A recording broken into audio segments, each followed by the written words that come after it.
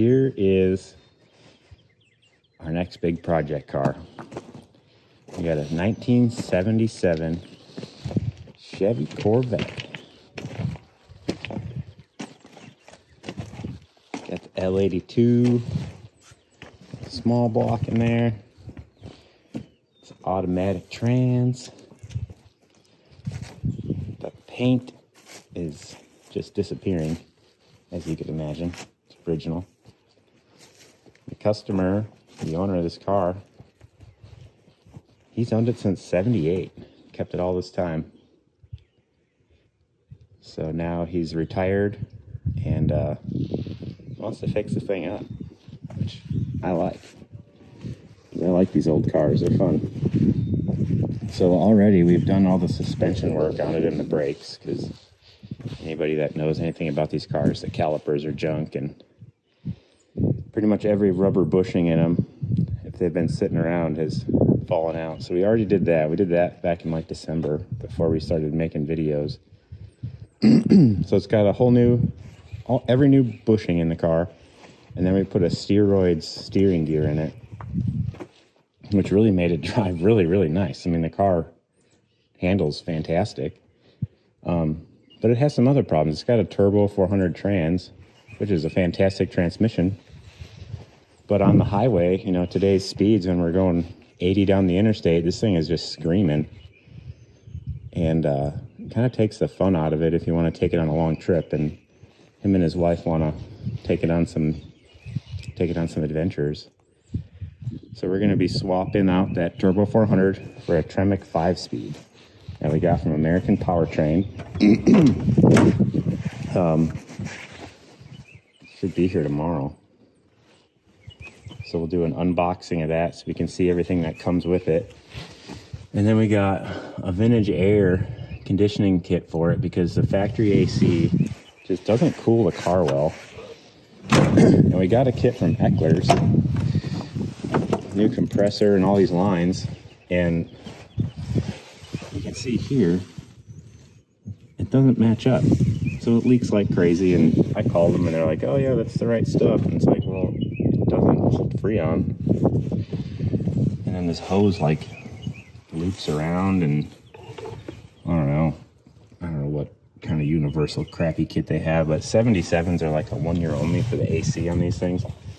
So, you know, I don't know if it's just the wrong stuff or what, but we talked to the guy and he's fine. He said, let's just order that whole vintage AC kit and be done, and hopefully have cold air.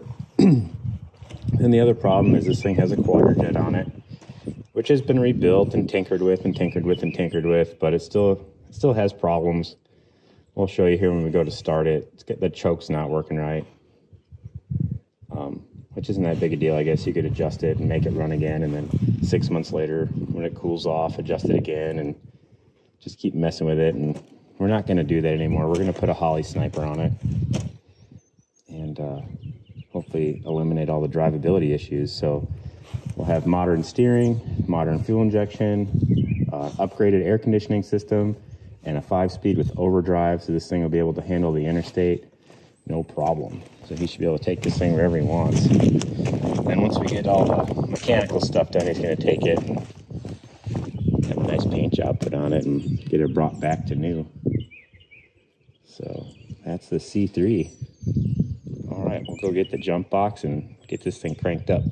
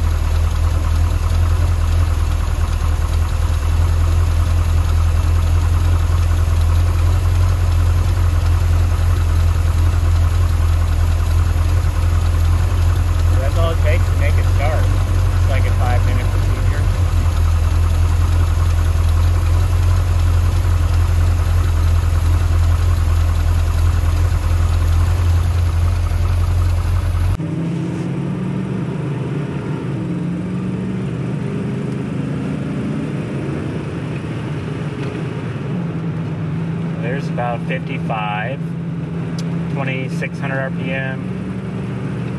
So 60 is 28 or so. 70, 32, 33. 75 is around 3,500. 80 is 3,600. 85 is 3,600. So that's what we have with the Turbo 400. And I'm really excited to see what the 5-speed does. Let's get those parts installed and see what happens.